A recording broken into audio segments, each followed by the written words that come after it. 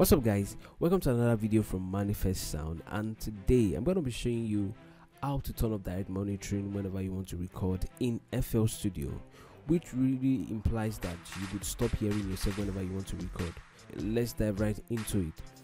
So first of all, it's quite really simple. All you need to do is select a channel, then select your audio interface from here, whatever input you might be using. For me, I'm using a Focusrite Scarlett Solo, so I'm going to pick input 1. You can see it's actually doubling. Alright, so once you select it, what you want to do first is turn this off first. Yeah, which means you just turn off that channel in particular. What you want to do next up is unlink this same channel from the master channel, which is just right here.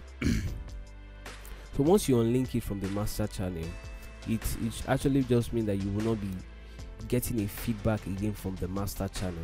So after doing that, you can now turn it back on. So as you can see it's still giving you some signal here. All you want to do now is test your recording, and I'm going to click this right now and choose audio into the playlist as an audio clip. Mic check 1 2, mic check 1 2. All right, let's play back and hear what we just recorded. Mic check 1 2, mic check 1 2.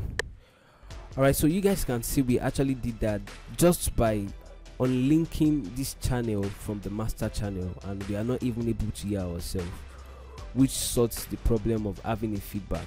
Alright, so guys, that's it for this video. I hope you guys enjoyed this video. Kindly click the subscribe button and turn on the notification bell. Also, don't forget to like this video if this video was really helpful, and you can also share it with some of your friends that might be going through the same issues, and I hope it gets sorted.